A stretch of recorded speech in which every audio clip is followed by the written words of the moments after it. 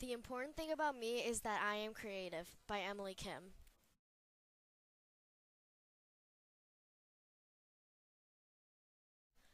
Follow me through the doors of a building where we learn, read, and write.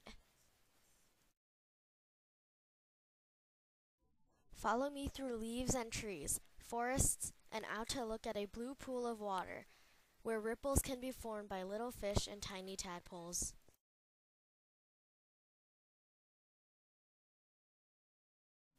Follow me through a place where sounds can be heard and played, high sounds and low sounds, loud sounds and soft sounds, short sounds and long sounds, all different kinds of music.